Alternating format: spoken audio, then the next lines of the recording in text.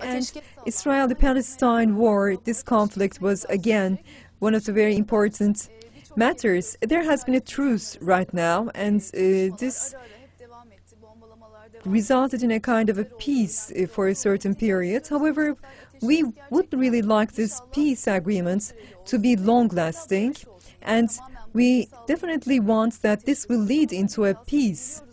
But we are definitely aware that Hazrat Mahdi ﷺ will be the means to establish this peace in that region, because both of those countries, both of the states, have only one spiritual leader who they can trust, and this is Hazrat Mahdi ﷺ.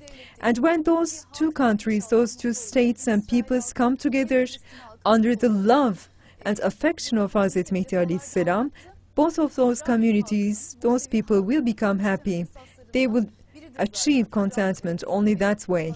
And King Messiah, having faith in King Messiah, is actually a principle of faith for the Jewish people. And if Israelis, if they abide by the King Messiah, they will be achieving this peace. And finally, that will be the time when that peace will be prevailing until the end of the world. And that is the same for the Palestinians. The Muslims are there.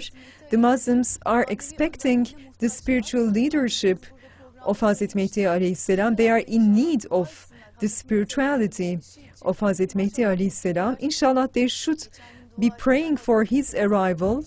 And we saw that the Jews got together, they gathered to pray for the coming of the King Messiah, and we hope that that will be the same for the Muslims there, because those two nations who are the sons of two prophets, actually, they should be able to live in that region in great peace, and they are easily capable of living there in tranquility, because Allah is under the control. Allah keeps those people under His control, and if people are having fear of Allah, then they will not be giving harm to one another.